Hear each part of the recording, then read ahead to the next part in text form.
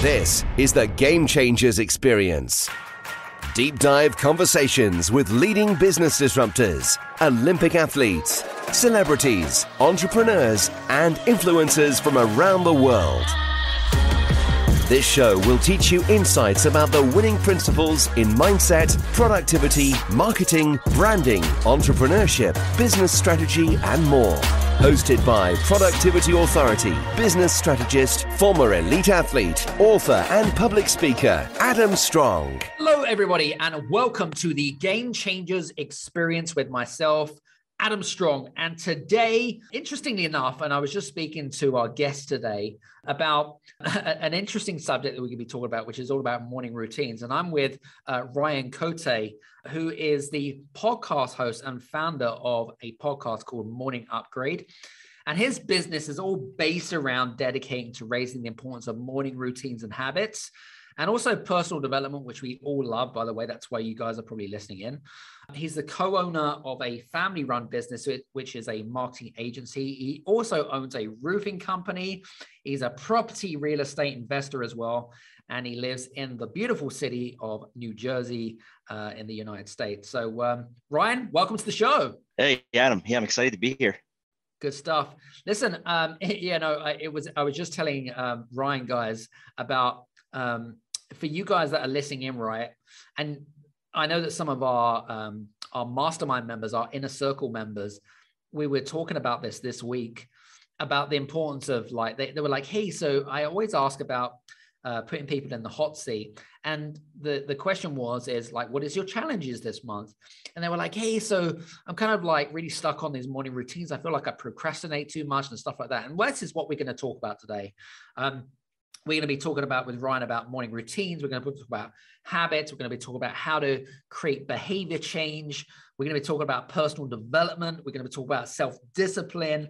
And we're also going to be talking about how to deal with overwhelm, because like me, and same for Ryan, he runs multiple businesses and has got a large family. So we'll be talking about that as well. So yeah, cool. Ryan, so again, thanks very much for being on the show, and really appreciate your time today. Yeah, I'm excited. Cool, man. So listen, I want to jump straight in here, because like your business is all around morning routines and that kind of stuff. But I guess I'd like to kind of set a foundation first. And I really want to know more about, like, you've obviously seen this as something that has impacted your life, probably for the positive, right? Of having these morning routines. You create a podcast, you create a business out of it. What is the story around that? What was your big discovery and breakthrough around kind of morning upgrade and things like that? Yeah, good question. I've always been into personal development, even like going back to my 20s. I'm 43 now, my 20s, reading, how to win friends, influence people, think and grow rich, all the classics. I've always been a compound effect. Always been just pulled in that direction. I'm not sure why. I mean, I really buy into the concept of like 1% better every day. And the best investment you can make is in yourself. I fully believe that, because if you work on your personal development, you can have everything taken away from you, but your personal development, the growth that you create for yourself, that can't be taken away. And so I really believe in that. And so, but to answer your question, really where morning routines became a thing for me is in 2017 in my marketing agency, Ballantine Family Business. The roofing company is new, but Ballantine goes back to the mid 60s. I'm third generation. Wow. And 2017. So my role, this context might be helpful to your audience, but I started out as the marketing director of the company when we just did printing. And then when we started the digital division, that's what I spearheaded with my one brother. And so, I went from just a team of one, me, to then having a whole team that would come to the office and I had to manage, and that was all new for me. So 2017, we were in such a rut, losing big clients, feeling very, very mediocre, very, very mediocre, very flustered. And I was like, obviously something's broken in the business, but there's probably something broken with me. It's broken with me too. And so I realized I had to make some changes. And so I happened to find a podcast with Hal Elrod, the Miracle Morning guy, who's like the OG of morning routines, and and I was like, you know what, let's try this because it makes sense. Like I never thought about waking up early and being deliberate and intentional with my mornings, but I logically I can understand how that would make sense. And so I did that. I joined a boxing club. I made some changes in my diet. And just tried to really just go all in on making these changes. And so the morning routine from there, it just blossomed that I can go into the changes I've made over the years. And because I still do my morning routine every day. But that's really that was really the catalyst of that moment in 2017. And how did that compound into other things in your life, whether it be, I don't know, improvements to your relationship in like with your wife or like your business? How did that compound into that? Well, I think the importance with morning routines is it changes the way you think about yourself. It changes your identity. At least that's been my experience. I'll just answer it based on my experience. It changes the way you think about yourself because all of a sudden, like I'm the guy that wakes up early and invests in himself, by doing, we could talk about what my morning routine looks like, but I am the guy that wakes up early and invests in himself. So if I'm that guy, I'm probably also the guy who, exercises every day, eats well. And it just started to change my identity. And I started feeling differently about myself and showing up differently. And that's, you think about that just, there's no way for that not to positively affect other areas of your life if you allow enough time to pass by. Very interesting. No, I love that. It's a good context. What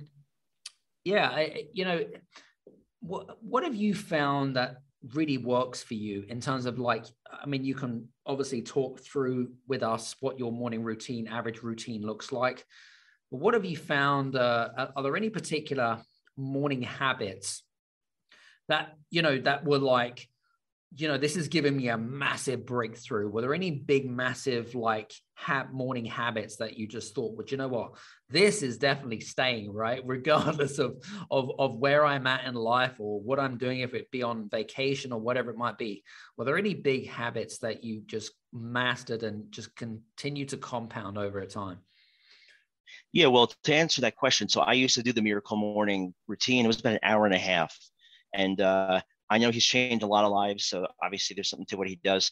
I just found it was too long for me, and maybe I was taking too long to do it, but I was like, I need to, I like, I used to like to tinker with things, like with business too. And so I kept on tinkering with the morning routine. Okay, it's an hour and a half, too long, especially with 3 young kids. What can I do? And I eventually, if we fast forward to today, my routine's like anywhere from 20 to 30 minutes. So I've got it down to like a really set core of habits that I find very helpful. And now I have no excuse. I have 20 or 30 minutes in the morning, right? And so now I have no excuse to miss. And so, and I very, very, very, very rarely miss. And so my morning routine now, just to answer your question, because I boil it down to what I think is very helpful. So for me, it's setting your priority for the day, like your one thing, right? And that's work related usually. Yep. Gratitude practice. That's, if you had to ask me one thing, that's probably it, the gratitude practice. And I could talk about how I do it with my kids too. So what am I grateful for? What was my biggest win from yesterday? So just rewiring the brain to like Lord of the Rings, the eye of, what's the eye of Sultran? I can't remember. Eye of Mora, isn't it? Eye of Mora, yes, or something like that. Yeah, you want your mind to like focus on the positive, and so celebrating the wins. And then who am I going to reach out to today? Friend, family member, team member, nice, client. Who am I going to recognize? I journal for a little bit. Journal what's on my mind, my affirmations, all that, and then I meditate and I exercise. And so all of that, like, those are all super important to me. If I had to pick one, though, definitely the gratitude practice. I think if everyone listening, watching, that exercise alone, and it's nothing new, we've all heard that, but give it a try. Every day, what are you grateful for? I do it with my kids too at night before they go to bed. I have them say, what are you grateful for? And it's, they seem to like it. That's cool, man. I like that. So it's an interesting context. I wanted to talk to you a little bit about this personal gap. I don't know. I've never heard of that concept. What do you mean by personal gap? What is it? Why is it important? Tell us some more about that. What is it? Yeah. Yeah. So this isn't my concept. I've learned it from like Ed Milet and Brian Johnson. Brian Johnson runs this program called Optimize. It's a program that I'm in right now where you learn new concepts, and I figured it would be like the perfect way to amplify what I'm doing with Morning Upgrade. So I heard it from them, and it just really resonates with me. That's why I like when I do these podcast interviews, I like talking about it because I think everyone needs to be aware of it. And so it's like a mindset shift, the way you look at things. So personal growth gap, everyone listening to this, they likely have a growth mindset. And so they're who they are now. Okay. And then there's the person that they're striving to become. And so think of it like version 1.0 is like where we are right now. Version 2.0 is where we want to be, like the ideal version of ourselves, who we think we can be, who we aspire to be, what we do, how we act, what we have, et cetera, how much we impact. And so in between is that gap. And what I find is that if that gap is really big or feels very big, I don't like it. I feel uncomfortable. It puts me in a funk.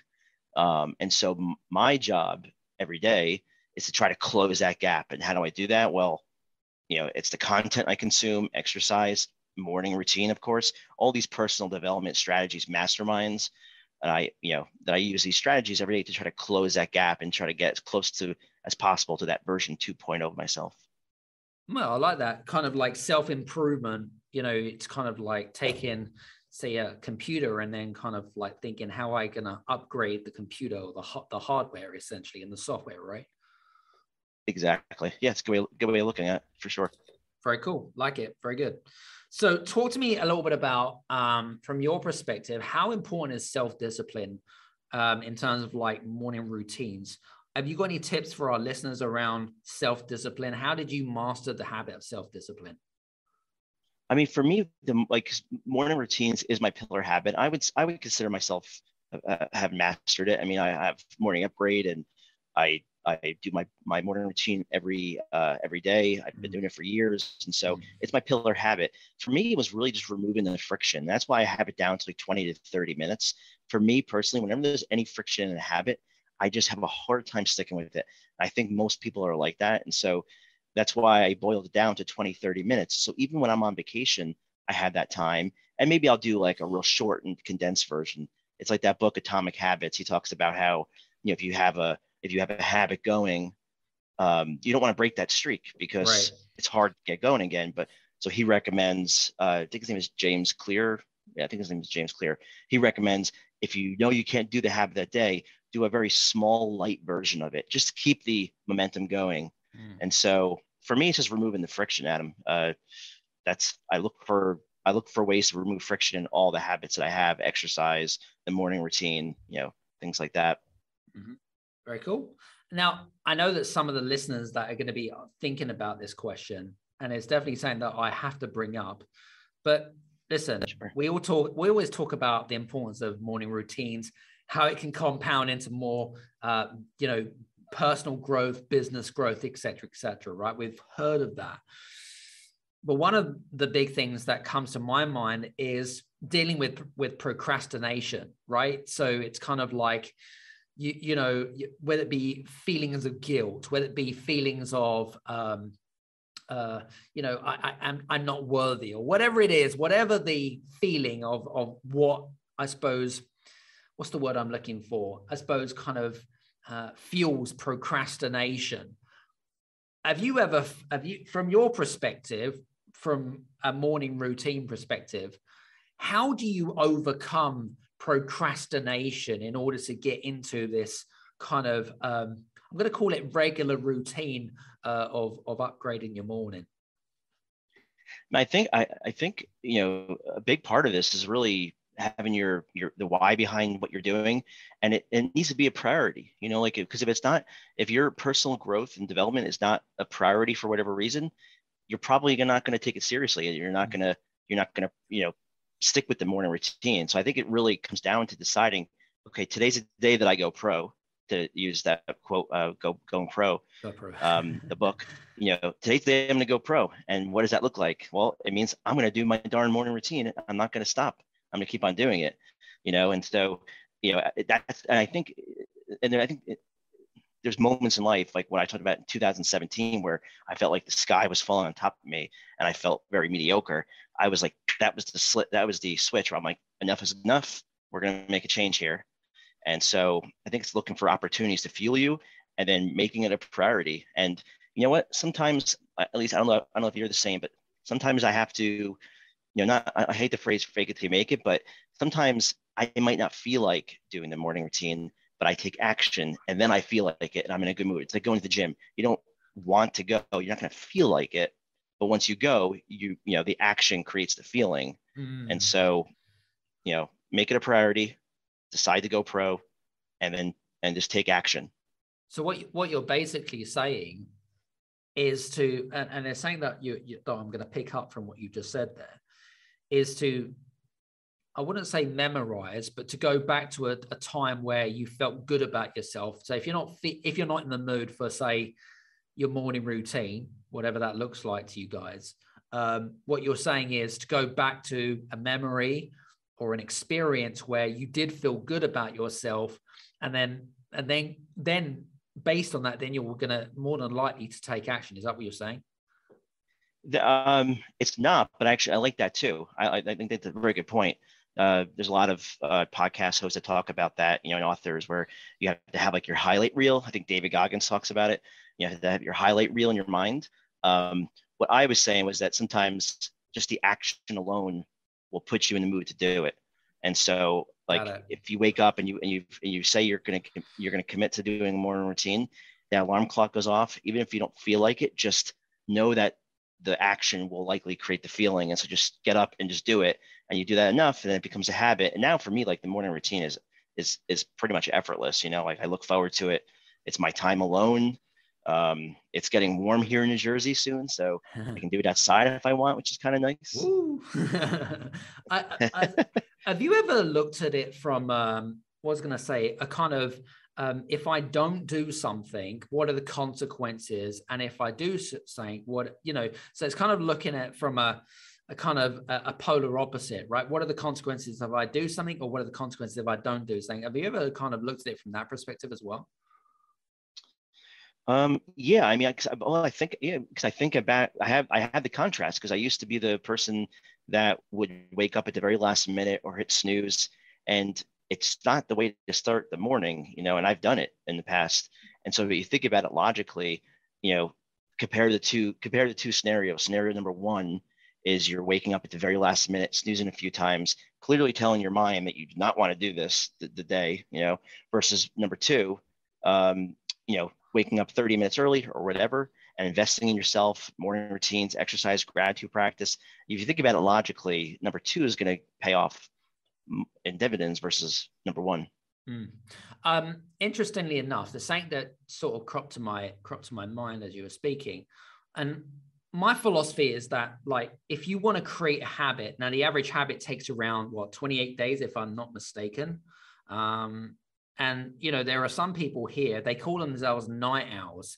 I don't believe in the whole kind of night owl or early riser type of thing. And it's like, and they know that they would need to have some sort of morning routine. Do you believe in a night owl kind of morning routine thing? I'd love to know what your opinion is on this, because, my belief is that, well, if you start early, right, your brain is fired up for more creativity, you're more geared and that kind of stuff. It's kind of more succinct to your body clock. Does that make sense? What's your opinion on this? I think, and this is something that, I learned from Brian Johnson, but he talks about your morning routine really starts in the PM. Okay. So your morning routine starts in the PM. And the reason is that, if you go to bed super late or eating a bunch of junk food before you go to bed, it's going to be very, very hard to get up in the morning and really kill it, And so, I mean, I think maybe some people are night owls. I think you could train yourself to become a morning person. It just takes going to bed at a certain time, getting sleep, and then solidifying the habit for the morning routine, Yeah, it's a good point. What have you found from your perspective, and maybe from experience, even maybe you've spoken about this on your own podcast, which is the importance of behavior change. Now, obviously, I've studied behavior change, but it's always good to get another perspective from somebody. But what have you found from your perspective? If you want, my philosophy is that if you want to create a new habit, you have to change your behavior accordingly. Does that make sense? You have to adapt your behavior which will help you achieve the habit and whatever it might be. Do you have any tips or recommendations for people that need to change their behaviors in order to create new habits? What have you discovered in your breakthrough? Yeah, I mean, I'm going to answer this with something I actually just recently did. And so I agree with what you just said. And then to add to that, I'm trying to create the habit of making myself uncomfortable. Okay. And that behavior, that changes my behavior. And so I'll give you a live example. I've been sort of in a funk the last couple of weeks, feeling very just not excited by a lot, and so, and this sometimes happens, like it's life, and I was like, I need to mix things up. I need to push myself out of my comfort zone with something completely new. And I believe that behavior is going to change me. And so what I did was, what day is it today? We're recording this on Tuesday. Yeah, yesterday, I actually signed up for a Krav Maga. Do you know what Krav Maga is? Yep, I've heard of Krav Maga. Okay. So I was like, you know what? That kind of scares me. Like I don't know anything about that. Going to the training and learning those things, it seems very uncomfortable for me. It's another commitment now I'm going to make to myself. And so I went yesterday, took the free trial class. The guy's like, do you want to sign up? And I was like, yes, I do. So I committed to 6 months, and that's going to push me out of my comfort zone. And so sometimes, so to answer your question, I sometimes look for opportunities like I just described to push myself out of my comfort zone, because usually that's where I see the most growth. I like that. That's, I'm a big believer that, if you want to grow, you have to really challenge yourself, like physically, mentally, spiritually, emotionally, and spiritually. I know it's a bit of a mouthful, but but it's like, do you want to be kind of like just encouraged, or do you want to like or do you want to be pushed out of the airplane, And I'm a big believer of that's how people make a lot of sprints and leaps and bounds rather than just kind of like pigeon steps. Do you know what I'm saying? Yeah, I think back to moments when I go through something really hard, challenging. Usually on the other end, I'm a better person. I've learned something. Like I think about you mentioned that my wife and I own real estate. I mean, I could tell you so many stories about things with like the ceilings collapsing after a tenant leaves, just like not getting paid for months, and just all these things that just like, in the moment, it just sucks you in. But in the end, I'm stronger for it because I got through it, and I built up like a little callus. And in the future, the next thing is a little bit easier to deal with, because I'm like, I remind myself, been there, done it. This will pass. Just get through it. Put one foot in front of the other. It's taken a lot of time for that mindset to kick in for me. But I'm there now, and it's a little bit easier. I suppose kind of like personal development. I don't know about you, but personal development for me is a continuous learning journey. Would you agree with that? Yes. Oh, 100%. I mean, 100%, because we're all imperfect human beings. And so, it's, and life throws us curveball sometimes. And so, and we talked about the personal growth gap before, Adam, like if we get to version 2.0, especially me and you and everyone listening to this, that version 2.0 is probably going to become version 3.0, because we need something to strive for. Right. That's what I think fuels a lot of us, and so that's the journey never ends, and yeah. I'm fine with it because I like the journey. Love it. Cool. Is there any, excuse me, tell us a little bit more about your podcast. I mean, we haven't really spoken about Morning Upgrade and that kind of stuff. I mean, you mentioned at the very beginning of what your story was, but I'd love to know more about like, how does your Morning Upgrade podcast differ from, say, David Goggins' podcast, for example? I'd love to know more about that. Yeah, so Morning Upgrade, it's my passion project. It's my attempt at creating impact, raising the awareness of personal development, morning routines, like you mentioned. And so I've got different ways I do that, and the podcast is one of them. And so the episodes are weekly, every Sunday, short and sweet, 15 to 20 minutes. I'm usually talking to other business owners, just, entrepreneurs. And I like to find out what everyone does in the morning, because all my guests have morning routines. They probably wouldn't come on if they didn't. So I like to find out, like, how do people start their mornings? Everyone's different. Like, some people just go for walks with their dog. Some people purely exercise. I have one guest who has a habit of making a green drink. She has a whole like system for making that green drink in the morning. And so everyone's got, and you heard my morning routine. And so I like to ask them that. And then I like to ask questions that I'm curious about, like the meaning of life, what makes you happy, like what fuels your happiness, what habits do you have? I love talking about challenges in business because, most people, including myself in certain situations, would shy away from challenges and how'd they get through it. So I just like to, ask questions that interest me, and they're short and sweet episodes. And my belief is that every episode's, the people that listen to it, it's, they're getting 1 or 2 nuggets out of it, and it makes them a little bit better. And that's what fuels me to keep going now, close to 100 episodes. Damn, very cool. Well, congratulations on that. What I was going to say to you, are there any kind of last minute tips and advice for people that I suppose trying to get into that morning routine? Is there any tips or strategies that you would recommend? Yeah, definitely. I kind of hinted at it before, but really starting small. That depends who, that could be 10, 15 minutes, but just start small. And what would you do in those 10, 15 minutes? Well, gratitude, you have to experiment and see what fills your cup, but, gratitude practice, journaling, exercise, meditation, that's like a recipe. There's all those different ingredients to pull from, but I would say start small and then start to scale it up as the habit solidifies. I guess that's, I was going to say, that'd be my answer. Start small and then just build from there. Like it. Very cool. Very good. Well, listen, it's been great to have you on the show. I suppose my other question to you is, what are you working on right now? I'd love to know what you're working on. What am I working on right now? I mean, so the morning upgrade, obviously that's always a continuous project. My main responsibility at Ballantine is growing the digital division. So there's always things to work on there. The roofing business is brand new for us. I'm doing a little bit of sales for the roofing business. I go to a weekly networking group where I try to generate leads for the roofing. My one brother and cousin are mostly running that business. But I'm doing my part in trying to sell roofs. So I've got my hands. It's interesting because, like, with COVID being remote, we have a small little office here where I'm recording this from, but the whole team is remote. It's a really interesting dynamic because I've got these multiple businesses. I got the family.